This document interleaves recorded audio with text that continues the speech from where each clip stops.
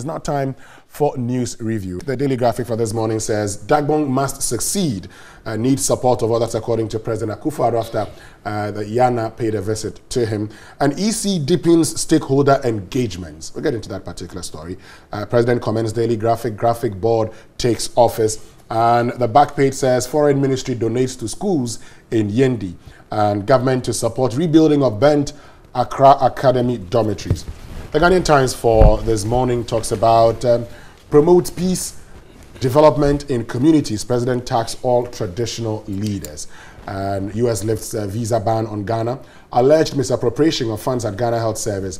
Internal Audit Director dragged to EOCO and BNI. And GJA calls on police to search for Ahmed Swale killers as it marks first anniversary of his death. And the back page, Oli sparkle to beat Karela.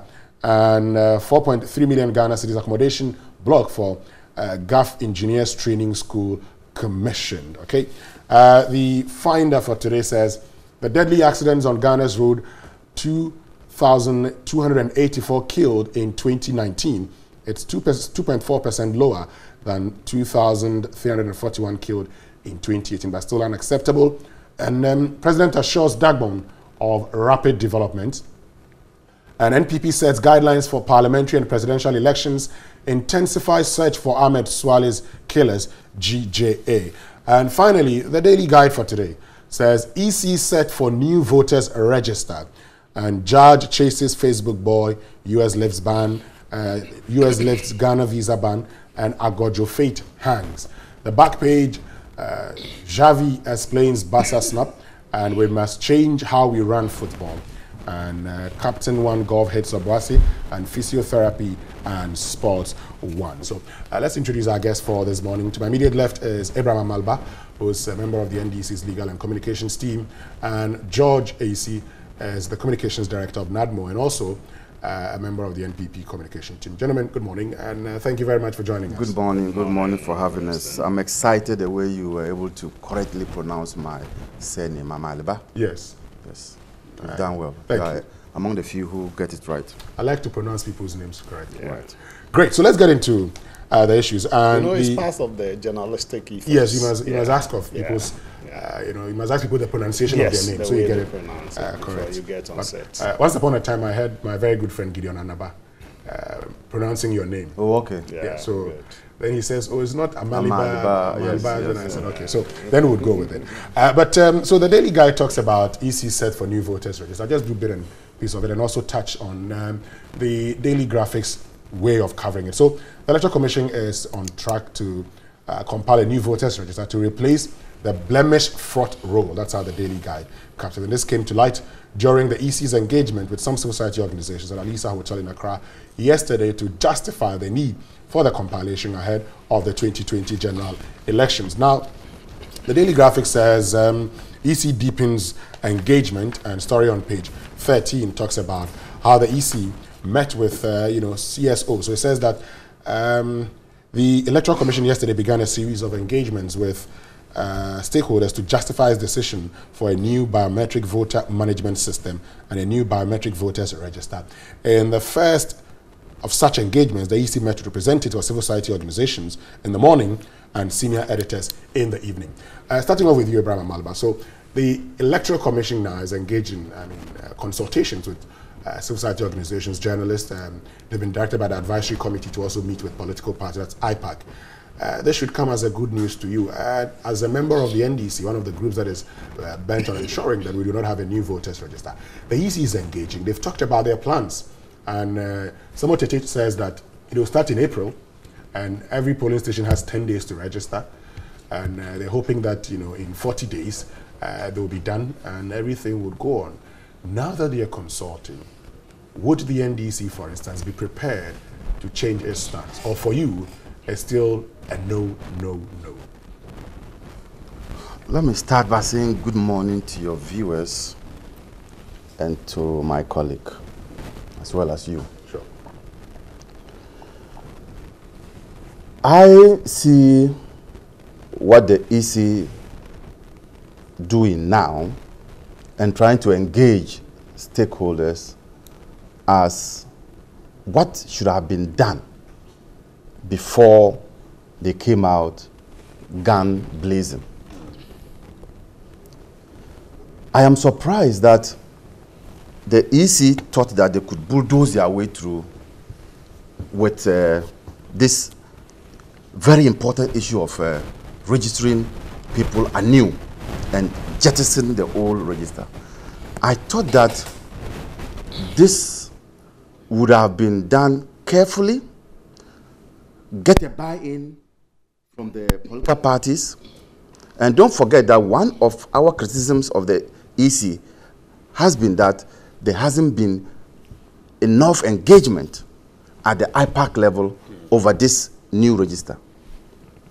And so what is happening now is a vindication of the NDC position that this IPAC will not listen to anybody. And we have constantly made that statement. In fact, our General Secretary has always been on media platforms making that statement. They brought it to IPAC. The Electoral Commission raised this at IPAC. Again, that is a fallacy. That is wrong. What they did was not to bring the issue as an agenda to the IPAC. What they did was in person. So if you call me for a 5-point agenda, and I finish discussing it, and then at the tail end you say, but you know, we would in the process of changing the register. That is not a discussion. Indeed. But if that's part of any other business and they bring it up, it means they want you to discuss it. Put it in the agenda. Such an important matter of changing a register should not be. It also tells you the competence of those people. Changing a register should be at A or B. But subsequently, you were called to actually listen to the IT people and the vendors. Good. And that was before that there should have been an engagement. Normally, what happens is you engage the political party, even partake in the decision making as to whether we want to this particular, because there will be a committee from MPP, a representative from NDC, a representative for MPP, and all the smaller political parties would have a representation, making it 3, to partake in the process of arriving at who is to be selected. None of this was done. But let's get back. They are now beginning to engage and beginning to meet stakeholder groups. Yesterday, their first engagement, they came out disastrous. Don't forget that the CSOs en bloc came out and condemned the attempt to change a new register. They actually asked the EC not to introduce a new register. So the first attempt to even get the buy-in of CSOs came out disastrous. But that's not all the CSOs. No, but these are the people they invited. Yes. So I am saying but that the CSOs actually held a different presser to make their point. Exactly. Yes, after the engagement, the CSOs rejected completely the whole idea of changing the register. That, for me, indicates that the EC is not on good grounds. The next point has to do with the fact that this register that has been used just in the last 3 months, and which the EC itself came out to say that the elections that were conducted on this biometric register was one of the best, cannot be changed at this 11th hour. It is a no-no. But you see, I am gratified that there is an attempt by the advisory body to bring all the political parties together and hear from the political parties as well. But I have a challenge with the composition of the committee. Legally, there's a problem with that committee, because under the EC law, the Electoral Commission is allowed to put together a committee, and members could come from outside the Electoral Commission. But it must be headed by a commissioner. This committee is headed by an outsider, Emil Short. So you say the committee is illegal? The committee is illegal. It has no basis because it is infringing upon... Under the circumstances, would you be willing to engage the EC with that commission? No, I am just teasing out. Yes, but the NDC, as a political party, is prepared to meet the committee and the other political parties. Why would you want to meet a body that is illegal by the laws? No, you would have to understand that in the circumstance, the situation we find ourselves, where there are two schools of thought. Yes, we want to register. No, we don't want to register. This is not a time for you to be questioning an attempt to bring about a rapprochement. Why don't we do the right things once and for all? Why don't we start by doing the right things? So raise it as a party, and insist the right things as a party, we would respond to the committee's invitation and deal with the matters relating to the register. But that does not preclude us from raising issues about the committee. The next important thing is, why should it take the committee to be directing the EC to call the political parties to call the political parties to They've advised to the EC. Is that the wording? Yes, the EC is advised. It has been advised. Yes, but you know that the EC is not supposed to be under the instructions of or the directions of any political party. They are not under the instructions. They are being advised. Anybody. You can refuse to take it. And that is why the law says that the committee should be headed by one of the commissioners, so that if they had appended their signature, the chairman, who would have been a commission member, had appended his signature to that letter, then it would have had some validity.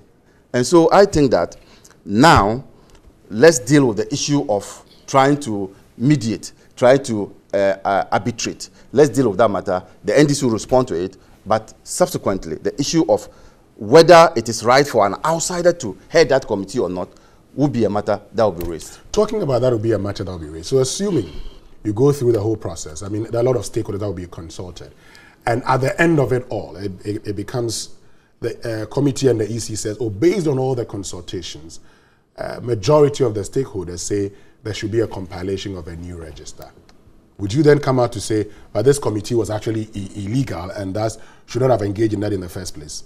That is a hypothetical question, and now I want to even tell you that with what we are seeing, where the group that is asking that there shouldn't be a new register is gaining more grounds. Just yesterday, all CSOs, some CSOs, all some CSOs. Wait, you don't guide the way I'm going to speak. All CSOs invited by the EC kicked against the introduction of a new register. It's a clear indication that there is no way that you have a situation where the majority will be saying that we should introduce a new register. For now, it is those who are saying no new register who are on the front burner, who are having their legs on the paddle. And I think that the EC must listen to all these groups together with the CSOs who have yesterday rejected their attempt to introduce a new register. Let me get to you, George. George, so the EC has begun consultations. Abraham believes that, well, it's going to end up in one result. The fact that majority of people would say, well, you can't have a new voters register. But of course, he's also raised legal issues against, the constitution of the Eminent Advisory Committee, for instance. Are you excited in the first place that the EC is consulting? But do you also fear that the consultation could lead to a non-compilation of a new register, which in that case would defeat the NPP's support and position on all of this? Thank you, Winston. Let me say good morning to our viewers, your production crew, yourself, and Honorable Amalba. I'm surprised. What is majority? A governing party is not in the majority? Is that what the Honorable Amalba is telling us? That the governing party doesn't have the majority of the people behind it, and so the minority now wills the majority? I don't get it. Okay, but it's good that the EC is decided to have broader consultation and engagement. You know, we're all happy with the state of our country, the peace, the unity, the cohesion that we have moving forward, practice this democratic dispensation for 27 years, and we are in the 28th year. So that's a good thing. We've changed parties in governments over and over. That is enriched our understanding of democratic engagement. And so the Electoral Commission, the step it took, the Honorable Amaba says it shouldn't have been an AOB. But what's important is that the matter was on the table for discussion. And you journalists, you call something flying the kites, right? And so maybe it was a teaser on it. The way your responses at the meeting would have been would then send a signal to them that, oh, they thought it was getting a new register was a matter of course. But some people have reservations about that. So let's make it a bigger, broader agenda for discussion at IPAC. That would have been, you know, maybe that was the thinking of the people. And going beyond that, they had brought some experts to explain how the new, I need a tier 2, DC, whatever, is going to be working. So that's for the minority or for the NDC's issue. Going forward, Winston, I'm happy that the special consult, is it what, the advisory group? Yes, the eminent advisory. Eminent citizens, very led by the learned and respected Justice Emil Short, right? And his team decided to come in, especially on the heels of the demonstrations. I call it kifit exercises by the minority NDC. But it's not proper as eminent advisory team to be looking on whilst a party, a major stakeholder like the NDC says they disagree with the position the EC is taking, and then you will look away, and then when something happens, is that when you're going to come in? So it's good they took the step now, they engaged the EC to engage all stakeholders. That's a good thing. As to whether there's going to be a new register or not, let the consultations go on, and let's come to a conclusive. But you are for a new voters register. Definitely. And I'm going to bring in the Supreme Court here. I'm happy he's the lawyer here. You see, in the Supreme Court case, Abu Ramadan versus the Electoral Commission, the Supreme Court said they should do something. I don't know, lawyer is here, whether that is part of the ruling or is an administrative directive, okay, which I have a problem with. The Supreme Court said that they should go, the EC, and then the political parties should go and expunge the names of those who use the NHIS card as a base document to prove their citizens. Okay? Winston, I have said, I'm not a lawyer, but legally, once that is done, the register becomes null and void ab initio. Well, the names have been taken out. Thank you. I'm coming there. Okay? Now, you said that the Supreme Court, I thought the Supreme Court erred in directing the EC and the parties to do that, to expunge the names. I thought an independent audit firm should have been given that responsibility to do the work. You know what? Tell me. I have spoken to one person who is part of those who are against this new register thing. That when they were expunging the name, the process was so tedious that they all got tired and gave up. You know why? The process, the EC, the Supreme Court had directed that before you expunge my name, you should get in touch with me. So they had to make a call to Winston Amwa and tell Winston Amwa, our records show you use the NHIS as a base document to prove your citizenship identification and then registered. And so the rule is that that is not acceptable. We are taking your name out. There'll be opportunity for you to go and re-register with a proper base document, right? That was what they were doing, and they got to 55,000 and they gave up. So you are saying that not all those names. Not all names. Expunged. If we, So we are saying, yes, yes, yes, and I'm telling you, we got to set up. If the EC decides it's not going to do a new rate, we'll go to Supreme Court, okay, to compel the EC to bring all the base documents. Is that a position of the NPP or that? No. You would want to take this. Yes, I would want to take the EC to court back to give every single base document that was used to register in the 2012 election. Okay? So that you tell us that there's nobody with NHIS card on the register. Every single base document must be produced. You get it? I thought an independent, Deloitte & Touche, KPMG, or PricewaterhouseCoopers should have been tasked with that responsibility to audit the base documents. That wasn't done, okay? But having said that, the consultation should go on. We still stand by the need for us to get a new register. A new register going into the 2012. He makes the argument that the 11th hour wasted. The EC said the 2012 biometric registration, you know the period? The EC is using the same period for this one. To April 2012 to May 43 days. They're using the same time. If it was okay and acceptable then, it wasn't the 11th hour then. Why is it 11th hour now? You get it? And again, the argument people make that, we use that register. Why? In the 1992, didn't we use a certain register? Why did we change it? Huh? There was assembly elections after 92. Okay, we used the same register, though we had problems. Okay?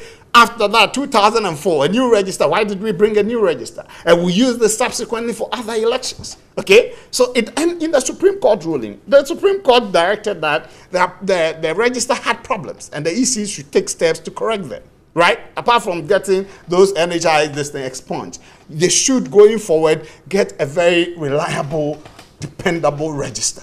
How do you do that? Okay, so I think the EC, what it is doing now is good, engaging the people. And I'm also worried. I've heard some people say all parties should be convinced. Winston, I disagree. If Winston decides he's not going to be convinced by the reasons adduced by the Electoral Commission to get a new register, can you compel him? You should be notified. They are not under any obligation by law to convince you, but they need to notify you, engage you, and in the stakeholder engagement processes. Then, of course, if you get convinced, the better. If you still decide you're not going to get convinced, it doesn't mean because Honorable Abraham Malba is not convinced there should be a new register, the EC is barred by law not to compile any new register. No, others will be convinced. Others, once you have been engaged and you've put your arguments forward and they are satisfied that, yes, you've made a good case for retaining this register, and they decide to go by that, fine. If I decide, no, I disagree, but they say they want to change their position and I go to court. So you have the opportunity to go to court. Last one, Wednesday. Unlike the MPP in opposition, okay, when we did Let My Vote Count, and then we did demonstrations, there was a register, and we said there should be a new one. The EC said, no, we will use the same register. We didn't have any opportunity to decide not to be on that register. Fortunately for them, the EC says, I'm going to compile a new register. They say they don't want a new register. You have the opportunity to decide to be on that register or not to be, right? The law doesn't compel anybody to be on the register. You have the opportunity to say, because I disagree with the compilation of a new register, I'm not going to register at all. Let's see. 1992, we boycotted the presidential parliamentary, yes. We boycotted it. Did Ghana grind to a halt? No, we moved on.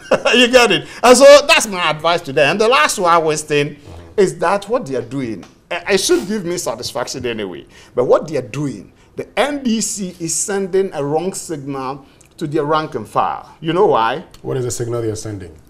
You are saying new register is not good and cool. I support the NDC, hypothetical situation.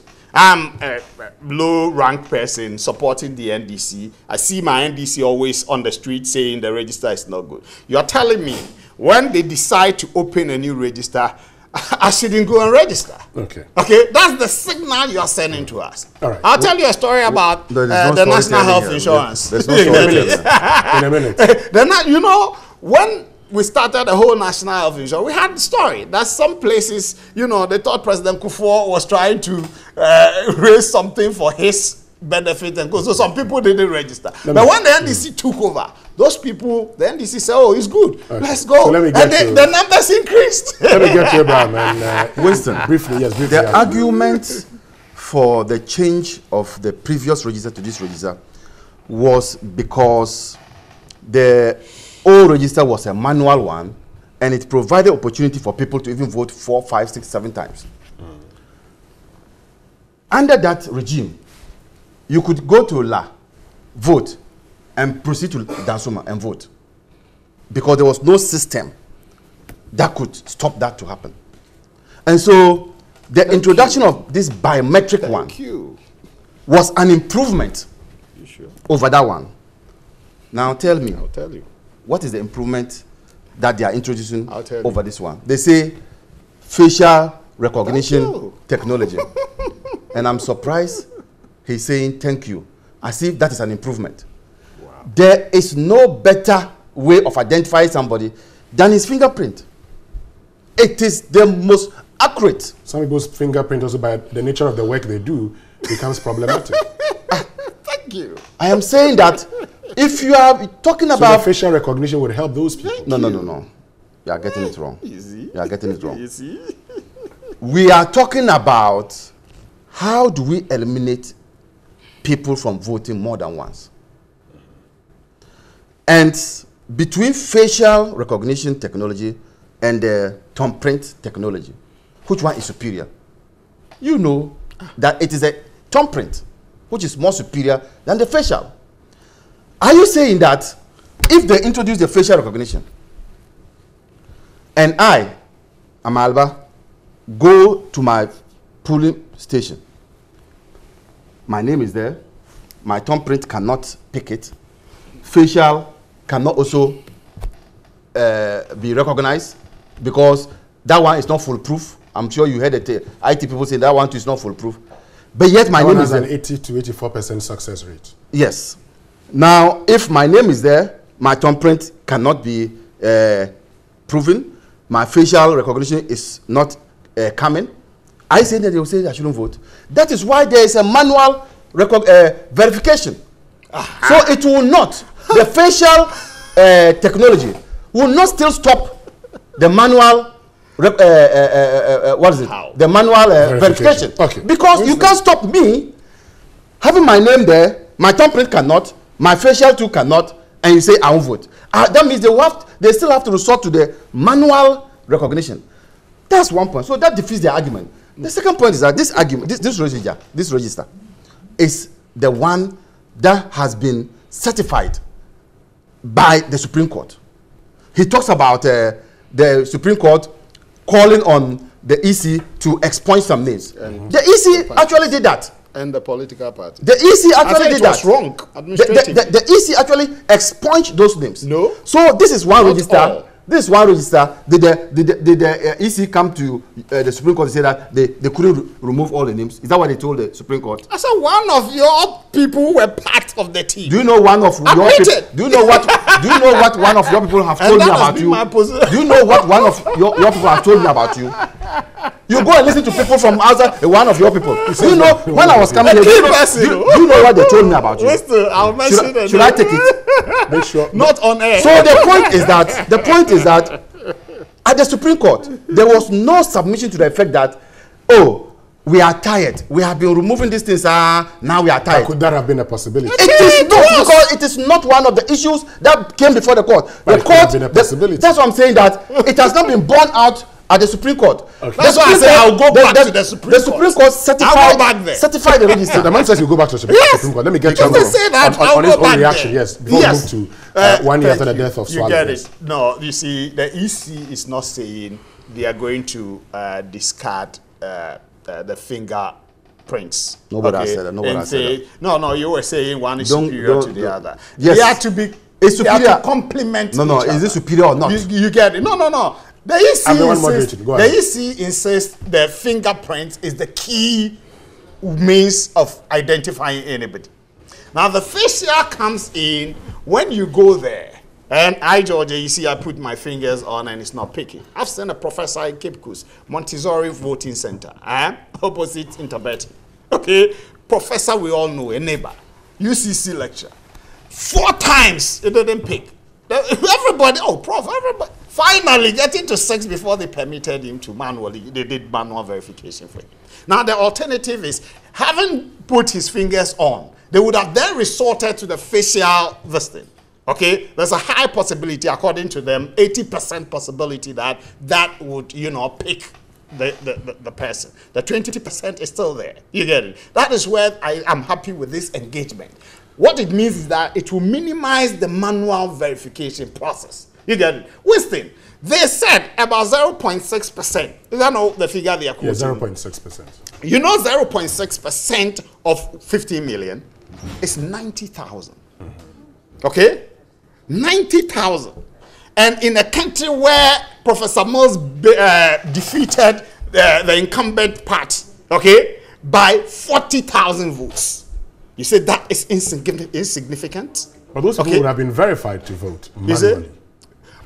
That's the problem. The manual verification. Manual verification. Manual verification gives room for individuals to vote multiple times. And I'm saying that manual it will not still eliminate the manual verification. For that. And that is what the facial will not still eliminate the manual verification. You understand me? No, it will be minimized. Okay, you are worried about people being verified manually. Allow the EC to give room. He says no. If you read their edit, they are saying that once they have the bio, this and the facial, you know, virtually to eliminate manual verification. Virtually. Okay. So IT experts have indicated that. I have some IT things here. It is possible. Tier 2. It is possible to transpose the facial verification recognition technology into this current register. They can introduce it into this current register. Why are you scared about getting a new register? If your worry is he says you're scared about it. You're scared. Why are you scared?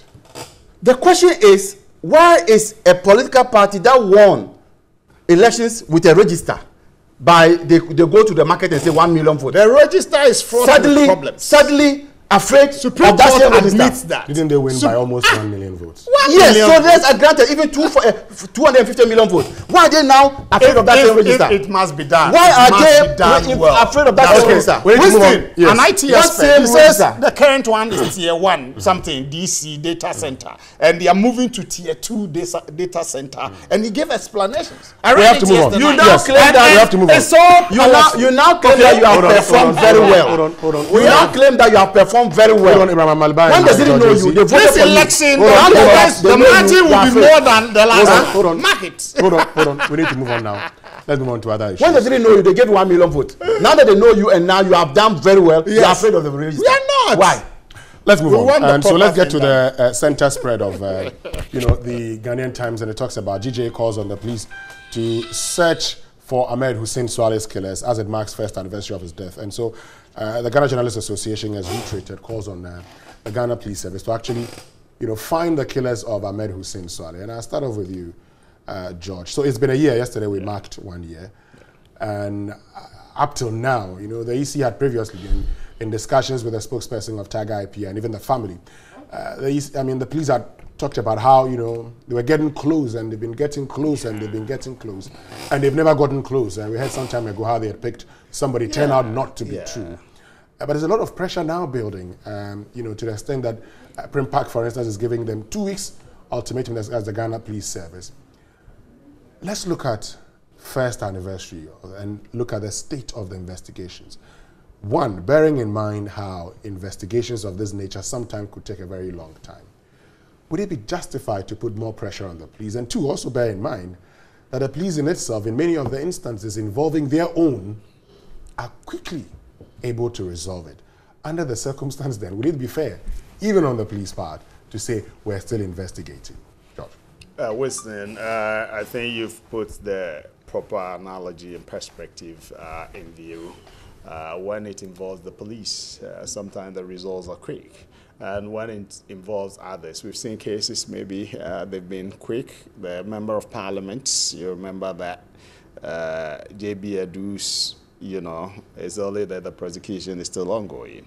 I agree. It's right. The Journalists Association, GJA, is right to put pressure on the police to try and unravel the mystery in this and get the actual culprits or perpetrators of this heinous act by the people who killed the investigative journalist.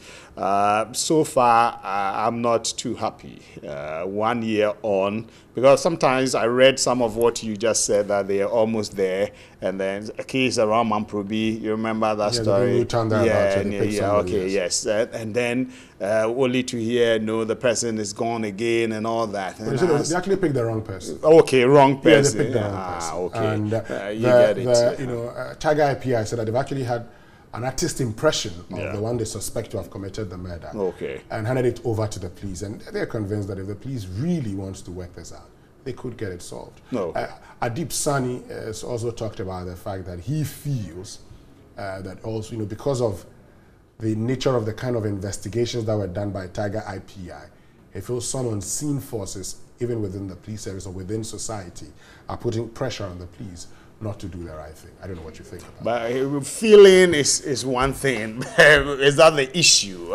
Is there any evidence that can be trailed to those people that they suspect are the culprits? I think we should, as a public, help the police with information. The police works on with informants, right? And then information from the public to be able to unravel some of these issues. So I think the police should still engage or up their game by engaging the public, going to the places. You remember they said, you know, some people within the Medina area saw some people waiting. So I'm surprised up to now we couldn't get people to help trace with these artistic impression and co. You get it? You know, I know in other jurisdictions these things help a lot. You know, those who saw the boys waiting could describe the way they looked like, and then it can be drawn, shown, and then go pick those people and then begin to carry the investigations on from there. But so far, it's not too good. As to whether there are people, powerful people within who orchestrated that, I don't want to believe that. I don't want to believe that. And lastly, I think the Tiger IPI itself, you know, if they've given, you know, it is an investigative body.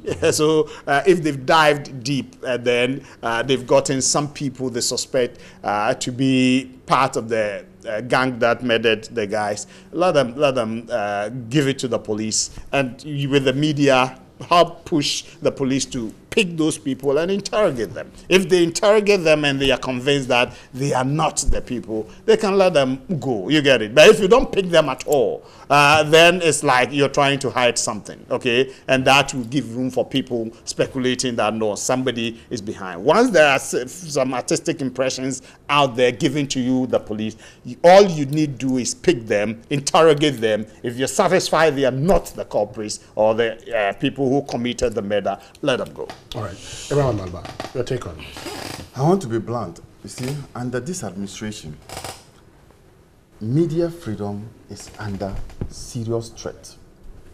How? How is what we have seen.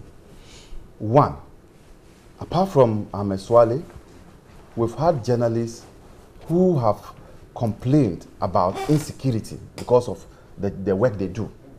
We had Manasseh who had to run away to South Africa for a period of time. He's back now. You don't even need to run before you are back in a democracy. So that is not a good thing for you to say he's back. I'm not sure if it were you, you would say you are back. There was also, or there is also another journalist in the Upper East region, Edward Adeti. I don't know whether you are aware of him. I'm aware. Who had his house vandalized, and he had to also go and seek for refuge somewhere. These are not good commentary for a democracy like Ghana. And you know, as a media man, you know that the index, the World Press Freedom Index, we have slammed down because of these acts I have just mentioned. So it is not just about the police, it is about the political will to stop these dastardly acts happening. Because the journalists in this country today have become an endangered species. Your president just talked about it yesterday, and he warned all of you, if you didn't hear, I'm telling you, he warned all of you to be very circumspect. When you are invited to a program, you first have to look for your safety first, and then you can now go there. He says that you must leave to practice journalism. These were not the words that we knew, that were told in previous administration. So why is that under this administration, these are happening, and people are beginning to become cautious about their security? It's a principle you learn in journalism all over the world, that you must be alive to tell the story. Thank you. You seem not to be listening to what I'm saying. No, I'm just telling you that it's a principle in journalism. Okay. Yeah, in fact, it's a principle. That principle is a principle that applies to mankind. Okay. You must live. Even the madman must live to become mad. So that's why he doesn't cross the road carelessly. But I'm saying that why is the story now being told this time? Why are you being reminded your journalism 101 this time? When it wasn't, you were not reminded in previous administrations. Because this time round, the situation is chaotic. That's the message I want you to understand. So if you are being reminded of journalism 101 today, there's something wrong. And I'm talking about the state of insecurity, the danger that you journalists face. I thought you'd be supporting me in this. But if you're on your own, I'll leave you. Now, the next point is, it appears that people who are connected to government and have been fingered in this dastardly act are treated with kid gloves. Like? People, Kede Japan was invited by the police. Yes. Indeed. You know that this matter has attracted international attention so much that he was even stopped and detained in the US. Or you don't know about this one too? So the point is that... Allegedly in Texas, right? So the point is that the death of Ameswale has resulted in a certain focus on the Ghanaian situation, the Ghanaian government. And the commentary out there is that this government has failed to provide the necessary security that journalists need. Now, on the police, because of the fact that the people who have been mentioned and connected to this Dastardly Act are government officials, it is difficult for the police to proceed as compared to other investigations that which government officials? Which government officials are we looking Why? at? Why? I've mentioned Kene Japon's name. Member of Parliament. Member of Parliament. So he's not in government? His party is not in government? His party is in government. Or you are now disowning him? No. So, until we How do you have... say it is because of him it is difficult for the police? I am going to compare that to other investigations. Look, Okay. in this same matter, Mugabe was invited by the CID. Do you know that Mugabe is being prosecuted? In this same matter, Mugabe is in circuit court. His own, they have started hearing, or the trial. Hearing is for civil. So, until the police gets its independence back, where there's no interference in the work of the police, as we are seeing under this administration, nothing would happen, and we are not going to get the killers of this murder. We have 2 minutes to go. The issue has to do with the inability of the police. The police hands are tied because of the caliber of people who have been mentioned in this matter. Yes. Winston, you know, the man who helped the then President John Adjei Kufuor to expand the frontiers of freedom and democracy and freedom of speech by helping in the repeal of the criminal libel law is the man who is president today. And he's doing worse. And so I don't get it. I think Manasseh is one person I like so much. I also stayed in Kitikrachi before, right? And that was where I understand he was born. Manasseh must apologize to this government and the party. Okay? For what? For the militia in the heart of the city deception. Okay? That is what he... You see, journalists must take... Look. Were there no militia at that place? You see, young men, you know... Were there militia occupying that place or not? Thank you. The NMC, that's why I'm saying Well, that. Then the last one... the last one, we are wasting. Could it be this state of insecurity, Ghanaians, could it be related or tied to the commentaries and the tape we had about my own Chairman Ofosu Ampofo. Oh, look. Could it be linked? Because it's part of the diabolics that they've sat in the darkness of the room to decide to roll out to make the government unpopular. Is it a possibility that they are behind some of these things? You have an answer to that question. I leave it to the Ghanaian. It's rhetoric. Let them provide answers. It's a possibility. And the chairman is being prosecuted.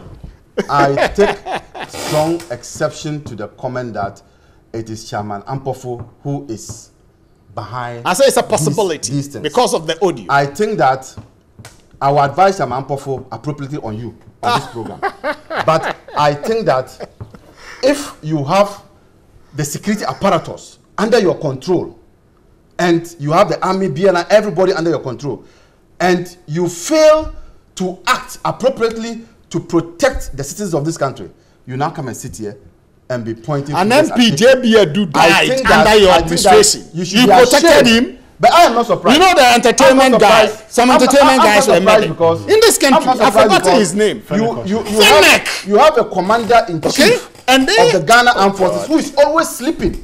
So if you have a sleeping president, how would you with this fantastic performance? How would he be secured? Well, thank you very much. How would he be secured with a sleeping president? The national security and all are on top. Your national security has been exposed by a lady. Your national security has been exposed. Hold on. He's talking about national security. Please, our time is up. So I shouldn't say the national security has been exposed. Our time is up. No. The pajamas. I am wrapping up. Our time is up. One person. Pajamas, national security. Hold on, one person who would speak. Our time is up. Thank you very much, Abraham Amaliba, and who is a member of the NDC's communication and legal team. And thank you also, George AC, who is Communications Director of the National Disaster Management Organization and a member of the NPP's communication team.